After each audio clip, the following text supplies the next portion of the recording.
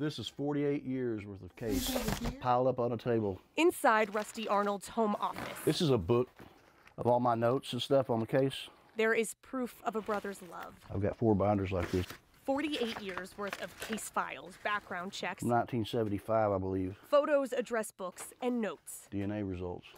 He's been collecting clues, research since 1974. This is a major tool for us. When his sister Rachel and her 2 friends disappeared at the seminary shopping center, leaving behind a car with presents in the parking lot. I just wanted to find my sister.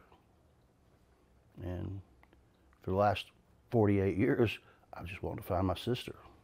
But those efforts have come at a steep price. This case has torn my family apart. 48 years without answers or justice. 48 years of false hope. When we first met, I used to make But false hope turned to renewed hope Sunday. Melissa's case gives me hope that there's a chance.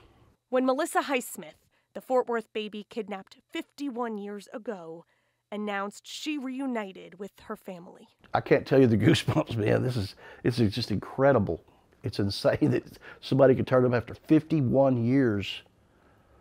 I'd like to see our girls turn up after 48. That would be awesome. Rusty knows the odds are not high.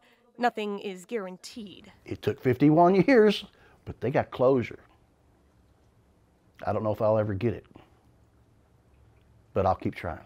Because Melissa's family kept trying, because it paid off. No stone left unturned.